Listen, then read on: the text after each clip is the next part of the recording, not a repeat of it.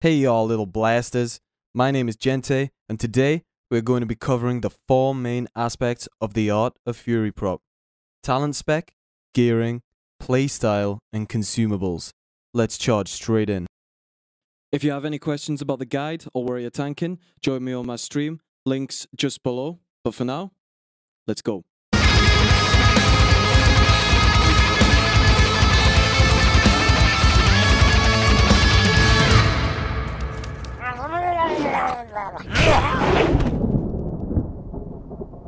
First off, we need to talk about if Fury Prot over Deep Prot is right for you and your guild, because in a lot of cases, it's not. Going Fury Prot could be a bad move for your guild and your raid team, but if done correctly in the right circumstance, it will really give your guild an unreal chance to grow and will allow your DPS to blast the meters and show you what they're made of. I would recommend trying out Fury Prot if you are currently Deep Prot and you feel like your raid DPS are stealing aggro from you, or you are very close to losing threat on a lot of bosses. Personally, I think it is important to step away from the mentality of telling DPS to do less damage. There is no point in gearing them up and giving them extra gear if you are ultimately going to tell them to watch threat too much and drop DPS. With more DPS, bosses die faster, which puts less strain on the healers, and it also creates a more enjoyable raid environment. Nobody wants to be told to do less DPS. At the end of the game, one of the most exciting things about raiding is the competition of being the best DPS. Here are a few of the main positives and negatives to going Fury Prot over Deep Prot. Negatives. Less shield uptime will cause you to take more damage on a boss fight, especially on certain mechanics like Broodlord's Mortal Strike. Once you become comfortable with the Fury Tank playstyle, you'll become much more effective at bringing out your shield and mitigating some of these hard-hitting abilities.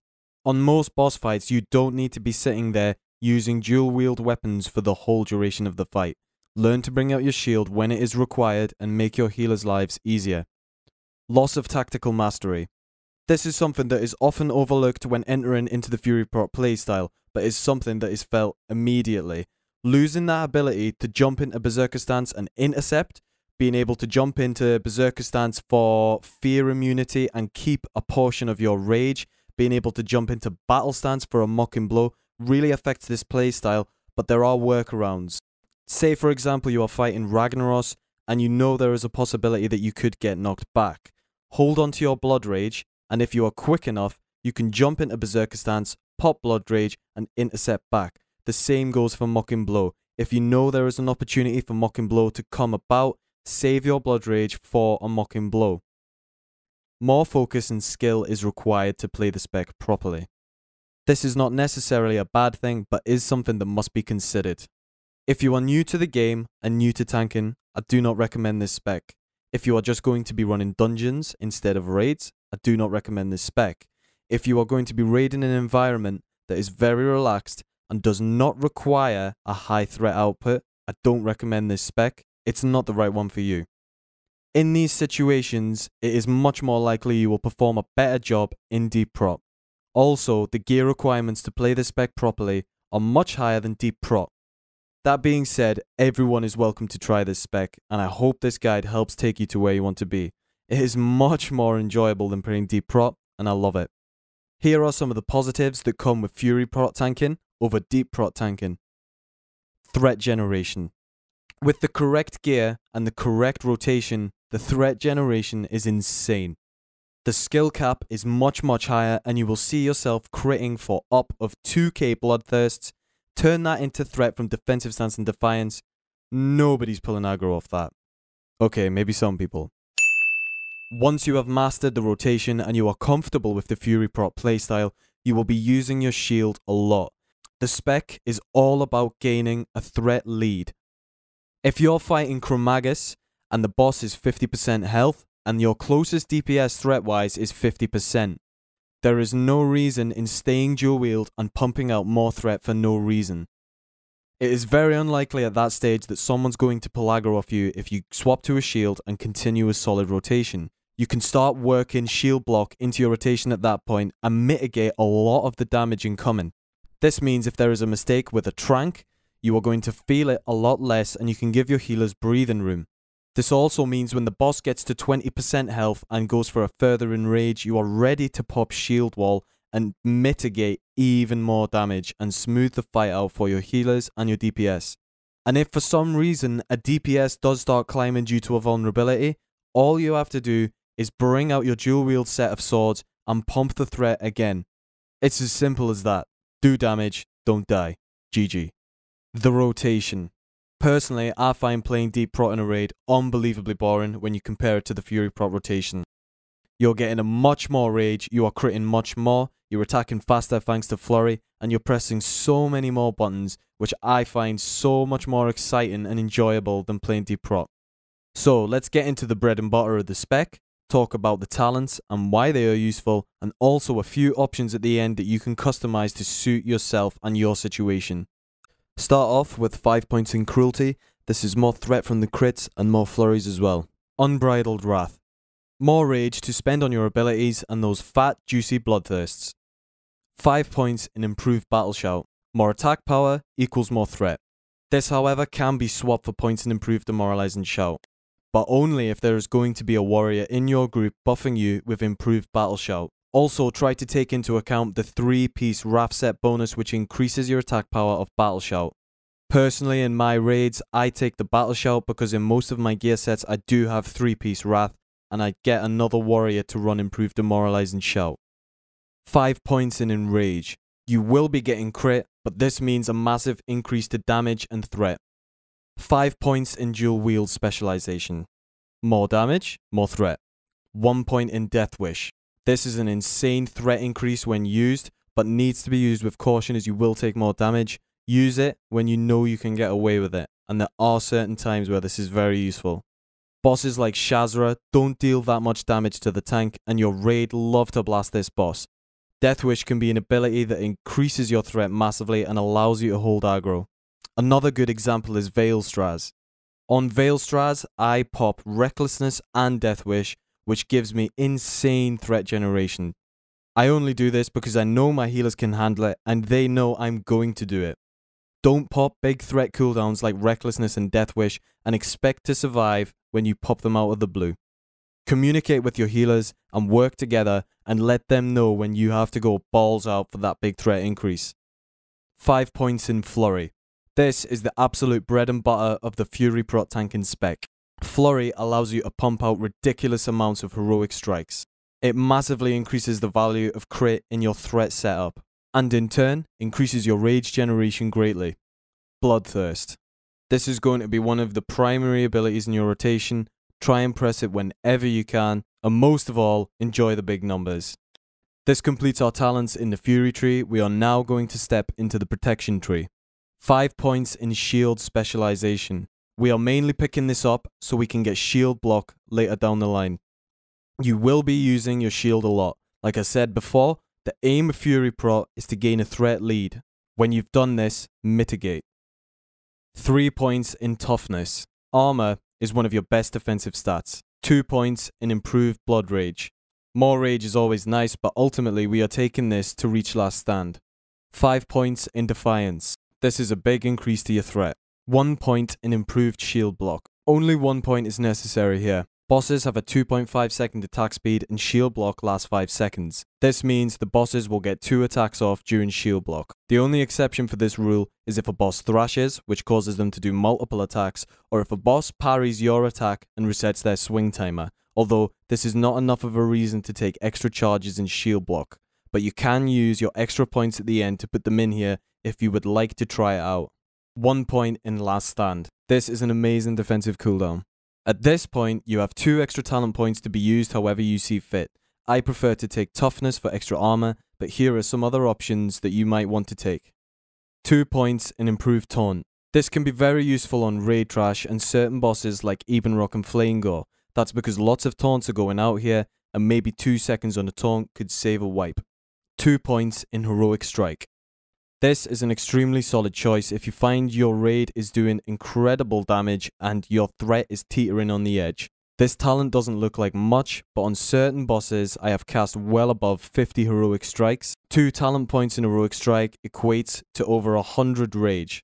This converts into around 8 extra heroic strikes, so that's a lot of extra threat you're gaining there, and the talent doesn't look like it does that much, but it really does. That concludes the talent section of this guide. Let's take a look at gear and stats. The first thing that's important to understand is that there is no such thing as a BIS list for a tank. You need to wear as much threat gear as possible so that you always have threat on whatever boss you're tanking.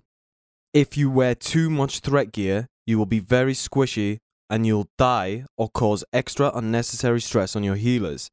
Alternatively, if you wear too much mitigation gear, you won't be able to get threat on the boss, so nothing will be hitting you and you will be mitigating nothing. Just follow this simple rule. Always have threat on the boss and take as little damage as possible. This can only be achieved through trial and error. Change your gear sets up constantly. I always am. Go to raid and wear whatever you think is appropriate. Keep your eyes on the threat meter. If you are very close to losing threat or DPS or pulling aggro, it's simple, you need to wear more threat gear. But if you're looking at the threat meter and you're very high on the threat and your next DPS is miles away, you need to put on more mitigation gear. It's not a competition about what tank can do the most damage. At that point, you're gimping your raid and making it harder than it needs to be. Every raid is different and every raid team is made up of different skill levels of players. If you want to be the best tank for your raid group, you need to assess that situation and equip gear for that raid. Don't get caught up in chasing logs as a tank. I've done it myself, and ultimately, being the best tank for your raid scenario is more enjoyable and more rewarding, and your guild will thank you for it. Let's dive into the stat priorities for a tank threat-wise and mitigation-wise. I'm also going to show you the gear sets that I use in different situations and why they are tailored to suit those situations. Threat gear priorities.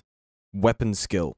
Weapon skill is the first thing that you should look at and will make the biggest difference to your threat gain. Once you reach 305 weapon skill, you will gain 3% hit towards a level 63 boss. This is a massive threat increase. Once you reach 308 weapon skill, you are then classed as glancing blow capped. Glancing blows are hard to explain, but they basically reduce the damage that your auto attacks deal. When you are at 308 weapon skill, there is a massive drop off to the effect that weapon skill gives to glancing blows. Don't worry too much about hitting 308, but make it a priority that you hit 305 weapon skill for that 3% hit increase. If you can get to 308 through items like Maladath, then brilliant. Racial skills like the human sword and mace skill and also the orc axe skill also contribute to this skill level. Items like Edgemaster's handguards and also aged core leather gloves allow you to reach 305 weapon skill even if you don't have a racial. But that's if you've got 3k gold to spare. Hit cap. Hit cap is the next most important to achieve on the threat list. The hit cap for a level 63 boss is 9%. If you have 305 weapon skill, this will be 6%. The easiest place to pick up extra hit rating is on your rings and necklace. Band of Acuria from Ragnaros offers valuable hit and valuable stamina and agility. The Onyxia Tooth Pendant also offers agility and stamina and hit. Look for items like this to achieve your hit cap. The ring from Alterac Valley Exalted also offers stamina, crit and hit. It's a good choice, but very annoying to get. The Lionheart helmet, while very expensive, offers fantastic hit and crit, but with the drawback, it doesn't have any stamina, which does not make this optimal for tanking, but definitely a choice and a very nice aggressive piece of gear. Crit and agility. This is the next most important on the stat priority. Agility will give you a mitigation benefit through dodge as well as giving you crit. It takes a warrior 20 agility to get 1 critical strike chance. Critical strike will give you a massive increase to threat through the actual critical strikes and also give you a huge increase to threat through your flurry uptime. Having increased flurry uptime will increase the amount of heroic strikes that you get to put into the boss. Strength and attack power. These stats will just make you hit harder and will scale very well with your bloodthirst, which is going to be one of the main abilities you use to gain massive threat. Mitigation stats. Stamina and armor. Stamina and armor go hand in hand and are the best mitigation stats. You will find a lot of this on the set pieces like the Might and the Wrath gear. Don't be afraid to equip a few pieces of mail gear when the time is right. On certain bosses like Veilstraz where you need a massive amount of threat, items like the Savage Glad Chain are just too valuable threat-wise to lose. That being said, don't go into raid wearing full mail gear and expect to survive, you're gonna get destroyed. Be sensible and only wear a piece of mail if it's really necessary. A lot of the time, it's not. Another mail item that is worth wearing are the wrist guards of the True Flight. These drop from Major Domo and have a lot of stamina, agility, and they have hit on them as well, so they are a very valuable threat item. And you can afford to lose armor here, considering they are a small piece and you don't actually lose that much compared to a plate piece. Here are a few of my armor sets. I'm going to be talking through what I use them for and any key items in the set that really make it work. This is my threat priority set. This is my set that has the least mitigation but the most threat output. I use this set on Shazra because the boss dies very quickly and threat is important. Our guild also pops recklessness on this boss, so my threat needs to be solid. The boss also doesn't deal very much damage to me as a tank, so I can get away with being slightly squishier and not die. I use the Lionheart Helm here, which is a very aggressive piece and gives me very nice threat stats. I also use the Savage Gladiator Chain, which gives me very good threat stats, but causes me to lose some armor, which I'm okay to do on certain fights. Full Mitigation Set. This is my full mitigation set, which utilizes mainly stamina, armor, and agility. There are also items here which give me threat. I have worked out how much threat I need for certain bosses where I need more mitigation. You will need to do the same. Try pieces of gear, assess your threat, and see what you need for certain bosses. I use this set for bosses like Chromagus and Nefarian, where high damage can be dealt to me and I need to survive. Another good boss example is Broodlord Lashlayer. He can do incredible damage, and this set helps me survive. The Helm of Endless Rage, Drake Talon Pauldrons, and the Gauntlet of Might are fantastic items that offer a lot of mitigation stats but also threat stats alongside them. They are hard to beat. I also make sure that I am hit capped, which is 6% for me as a human using swords in all of my gear sets, even the mitigation sets. My 25 crit tank set. This is a very middle line tank set. 25% crit is a good place to aim as a Fury tank. You need a certain amount of crit to ensure you are keeping Flurry up most of the time. 25% is a good margin to aim for. Currently, in this gear set, I am below 25% crit, but using an Elixir of the Mongoose will easily put me up to where I need to be. Additional raid buffs on top of that will take me over, so with this gear set, I feel like my threat is very comfortable and it is a very flexible set that I can use on multiple bosses. I could put items on, like the Savage Gladiator Chain, but I have opted not to. This is basically my multi-purpose set. Again, the Drake Talon Pauldrons and the Helm of Endless Rage are key items in this set that offer me both mitigation and threat stats. The Dragon Breath Hand Cannon is also a really nice piece that offers up crit and stamina. Cloak of the Shrouded Mists is also a brilliant item that offers up crit and stamina. Fire Resistance Set. In this set, I have aimed to achieve as much fire resistance as possible, while also maintaining stamina, armor, and enough threat to keep the bosses on me. Hit cap is still a top priority here, and this is where weapon skill makes it much easier if you have that extra 3% hit from 305 weapon skill on your chosen weapon. Dark Iron Helm and Legs are fantastic pieces here, especially when enchanted with the 20 fire resistance Librum, the Librum of Resilience. The Draconian Deflector is a fantastic shield to match up with this set, as it has fire resistance on it as well.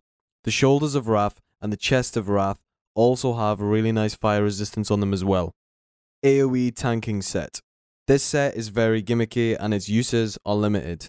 The main use for it in raid is on Gar in Molten Core. In our raid team, I tank every single ad on the Gar encounter. To make this easier for myself, I have made a set purely based on block chance. The reason why I based it on block chance is because I am using the Force Reactive Disc. Every time I block with that shield, it sends out a charge that hits all enemies around me and damages them in a big AoE. On that fight, I also use consumables like Oil of Immolation and a Sapper Charge to get nice threat on the ads. A Thorium Shield Spike also increases the further damage I do when I block an attack. I am just looking for block chance mainly on all pieces of gear here and any defensive stat. Crit or attack power isn't really a goal here, as I am not looking to generate threat through my usual attacks, just purely from blocks and other cheesy factors. Stylene's Impending Scarab is a really nice item here that offers a ridiculous amount of block chance. Also, my other trinket, Heart of the Scale, which drops from the last boss in Lower Blackrock Spire, gives me fire resistance and also deals 20 fire damage to anyone that strikes me. All the ads are attacking me here, so they are just generating threat for themselves. This set can also be a really nice set for tanking dungeons. You often get situations in dungeons where there are loads of mobs running all over the place. Take for example Stratholme Undead, where there are plenty of non-elite undead mobs, all of those attacking you. If you block, send out pulses from your force reactive disc, it's going to generate a lot of threat and it's hard to beat that aggro. But as I said, the uses of this set are very limited and very cheesy. This concludes all of my gear sets. Please don't copy these purely for the fact that these are tailored for my raid and the environments that I play in. Your situations will be very different. You need to build your own gear sets suited for those environments and work on them personally. Like I said, if you need more threat, you know what to do. If you have too much threat, you also know what to do. If you have any questions about gear or what you should be wearing, thoughts on certain items, please drop into my stream. I am happy to talk about this anytime. A few extra important items that I think are worth mentioning. Obviously, Thunderfury is a massive improvement to your threat. The proc not only gives you threat from the damage, but also gives you mitigation from the extra 20% attack speed slow that it produces on bosses. This is 10% more than a Thunderclap, so it's better than Thunderclap. Diamond Flask. This flask is obtained through the Sunken Temple level 50 warrior class quest. It provides 75 strength, which turns into 150 attack power and lasts a minute. This is a huge threat boost.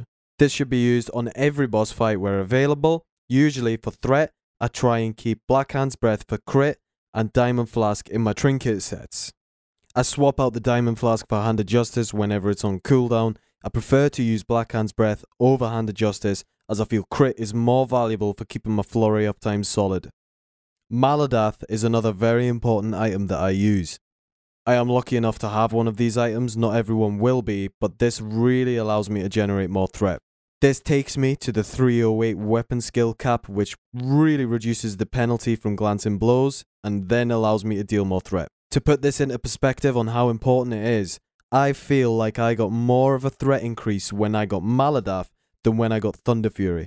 I got the Maladath first, and I was using Quell Sorara in the main hand with Maladath in the offhand. When I got the Thunderfury, obviously I felt the impact of it, but I felt more of an impact, to be honest, with the Maladath. Next, we are going to talk about the playstyle of Fury Prot. This is where the real skill comes into play, and it's your time to shine. On most bosses, I like to start with dual wield. This allows me to get the most threat possible and then swap over to a shield later when I feel I have gained a comfortable threat lead. There are however some bosses where I do like to start with a shield out. Some of these bosses include Broodlord, Flamegore and Ebenrock, and Nefarian. The reason why I start with a shield out on these bosses is because there is a positional element to them where other players have to move. Or I have to move with the boss for a period of time where I can't get a heal. This ensures that I will survive in that time. If we get unlucky with a crit or the boss might thrash me, I'm just much more likely to survive if I've got a shield out. Play smart, react to the situation. If you know you're not going to get a heal, go defensive, get your shield out and survive it. The rotation. Opening sequence of the fight. If anything is going to go wrong, it's at the start of the boss fight. If you get a few parries or misses and the DPS go hard straight away, the boss is going to spin around like a Beyblade and you ain't going to get aggro. Something that I like to do at the start of a boss that I feel really helps me is not to wait for that Bloodthirst to start off with. Sometimes going for a cheaper ability like Heroic Strike or Sunder can really help you get that snap aggro at the start, and then you can transition into a more standard rotational priority. Starting on a boss, I will try and get one Heroic Strike and one Sunder at the start just for initial aggro. As soon as that's gone out and I feel comfortable with the threat, I will then move in to my proper rotation. When you move over to the proper rotation, try and keep Heroic Strike active all of the time. Because you have a lot of crit, attack power, and the boss is hitting you, giving you extra rage, you should be able to maintain constant uptime on Heroic Strike while also following through with the second rotation. The priority goes as follows.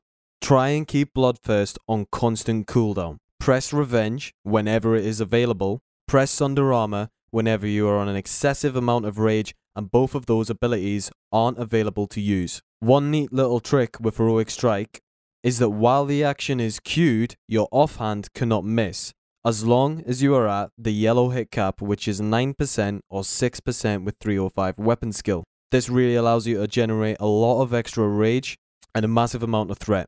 If, however, you aren't getting as much rage as you'd hoped due to bad RNG through hits, ease up on the Heroic Strike to allow that Bloodthirst to go through. That's going to generate so much threat and you need Bloodthirst to hit. Threat secured. Once you feel like you have sufficient enough threat on the boss, pull out your shield and start using shield block in the rotation. This should take place after Revenge and Bloodthirst. Only do this if you are at least a 30% threat lead and the boss doesn't have any mechanics that knock you back and reduce your threat. Examples of this are Onyxia and Broodlord Lashslayer. They both have a knockback effect which reduces your threat. Doing this will really smooth out the damage you take and allow the healers to have a lot of breathing room. If for some reason the DPS start catching you up and chasing you down on the threat meter, it is a simple matter of pulling out your dual wield set and blasting the DPS some more. Get that threat back up there, and if you have the time, bring your shield back out when you're comfortable and mitigate again. At this point, it's very worth mentioning debuffs like Sunder Armor and Demoralizing Shout. Sunder Armor, when fully stacked up, offers over a 20% physical damage increase to a boss.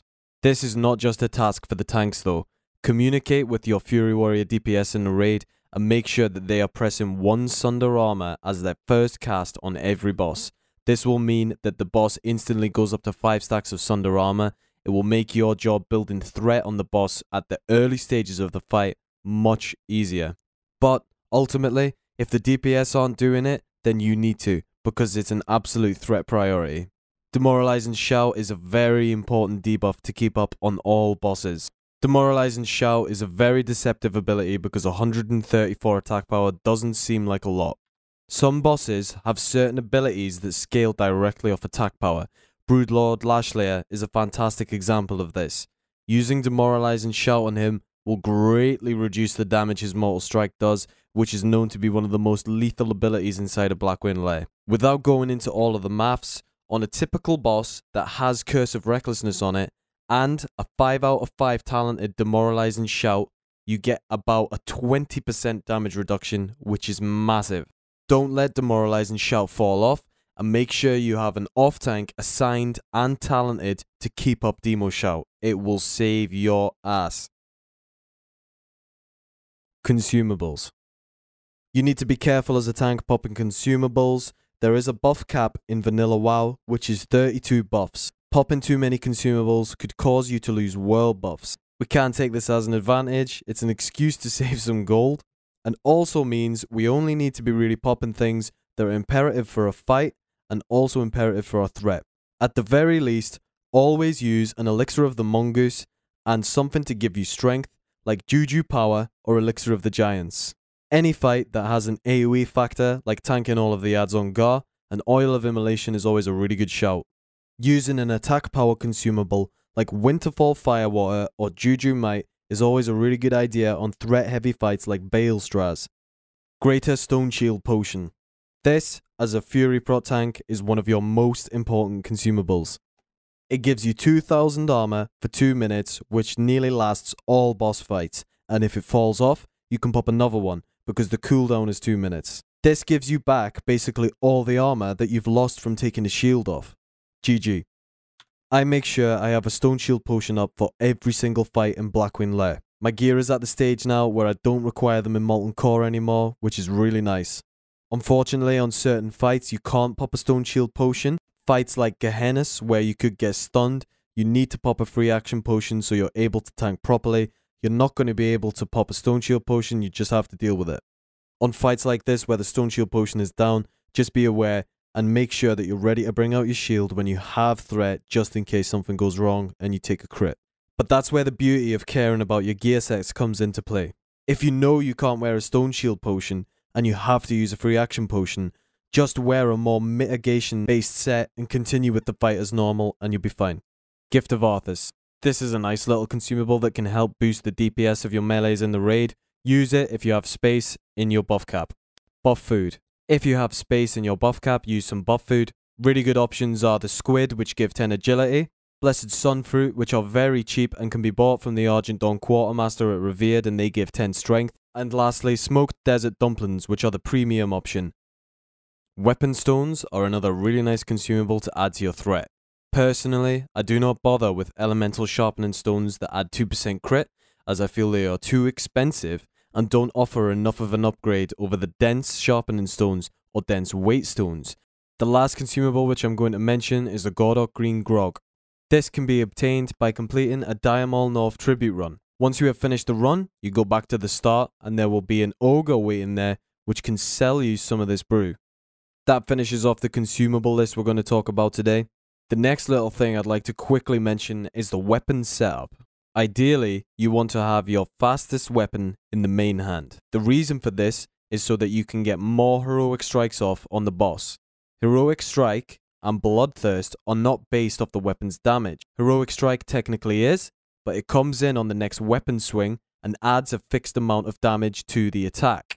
That means you won't achieve a better threat per second if you have a slower weapon in the main hand using Heroic Strike. You will actually achieve a worse threat per second. Counteractively, you also want to have a slower weapon in your offhand. The reason for this is if you have a faster weapon in your offhand, it's going to be swinging a lot quicker and consuming flurry charges. If you have a slower weapon in your offhand, it's going to consume less flurry charges and allow more flurry charges to go through on the main hand. This means, on a less amount of crits, you will get more flurry charges going through on the main hand, giving you more heroic strikes going through in a set period of time. This can really help you when you get into a crit-starved situation. Just remember to use weapons that fit into your race's weapon skill, and try and make those weapons fit around that rule of weapon speed. That's going to conclude our ultimate Fury Prot tanking guide. Tailoring these gear sets really allows me to dig deep into the game and learn things about the game that I didn't know before. I really hope you enjoyed this guide. I had a lot of fun making it. Let me know what tips and tricks you have learned below in the comments, and be sure to join the stream. I'm always open to talk about warrior tanking and questions, so I look forward to seeing you there. So until next time, thank you very much, keep on blasting.